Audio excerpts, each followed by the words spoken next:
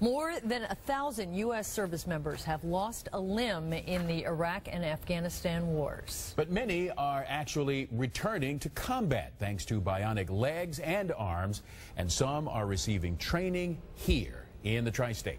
9 News anchor Brendan Keefe has more on these bionic soldiers and Marines. Brendan? Carol and Clyde, we have finally reached the point where prosthetics aren't just a suitable replacement for a lost limb. They're actually stronger and have more stamina than the real thing. Yes, we're talking about true bionics, and you're about to meet the real $6 million man. This is the latest weapon on the battlefield. It's not a robot, but a bionic leg attached to Sergeant Jordan Smith, U.S. Army. It's kind of like I had my leg back when I got this one. We're going to start giving you power now. Wow, that's awesome. Sergeant Smith and his bionic ankle have come to Tactical Defense Institute in Adams County. One of 5 amputees participating in a pilot program learning how to handle firearms using their bionic limbs. Yeah, you're pretty decent. Good. Good. It was a bullet that took Sergeant Smith's leg, fired by an Iraqi insurgent during an ambush in Baghdad. The names of his buddies who didn't survive are etched into one of his 3 remaining limbs. He was the lucky one. It's rough. It's hard. I kind of, why me? Why did I live and they didn't? Why did I get hurt? I mean, 4 inches. The bullet would have missed me. Either way, 4 inches. The infantryman has been using the I Walk Biome foot for about a year. My good leg gets tired before my prosthetic leg. This one's got assistance. I mean, I'm trying to keep up with it. That's because it is truly bionic.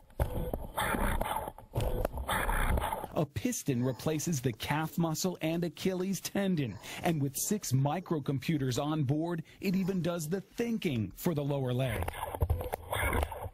This seems to go beyond what the manufacturers are even claiming it'll do. Sam Santarita owns SRT Prosthetics, which fits amputees with several kinds of artificial limbs. Perfect. There you go. Now we just need a reload. Like the bionic knee, but the Biome ankle is a game changer. It's the first product I've seen in 25 years that actually mimics what the human body is doing, and in some ways is superior in strength to the power that's in the human ankle. You heard right. It's stronger than the human leg it replaces. Strong enough to send this soldier back into combat. Sergeant Smith says it's as simple as reloading. It's a battery. It doesn't get tired. It dies, swap them out. 2 seconds, you're going right back at it. On my other legs, I walk a little bit slower. Now that I have this thing, I find my right leg trying to keep up with it. Retired Marine Rob Warner lost his leg in a motorcycle crash between deployments. His unit went to Afghanistan without him, and many did not come home. I felt horrible. Those were my brothers. Warner chose retirement. But more and more military amputees are staying on active duty and returning to the battle.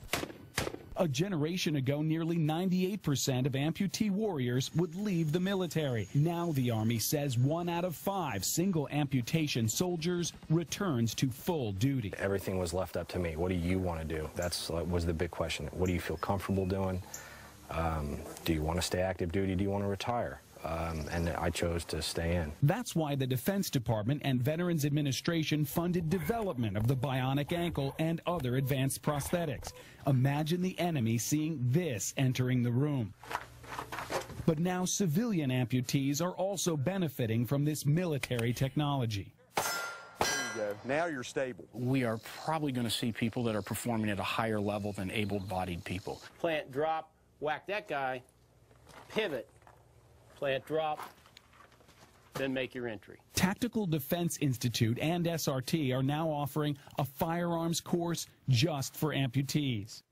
Carry that gun anywhere they need to carry it to, and then you're never going to get tied up in the steering wheel. But Sergeant Smith can slip on his bionic leg and keep up with just about anyone. I can do this.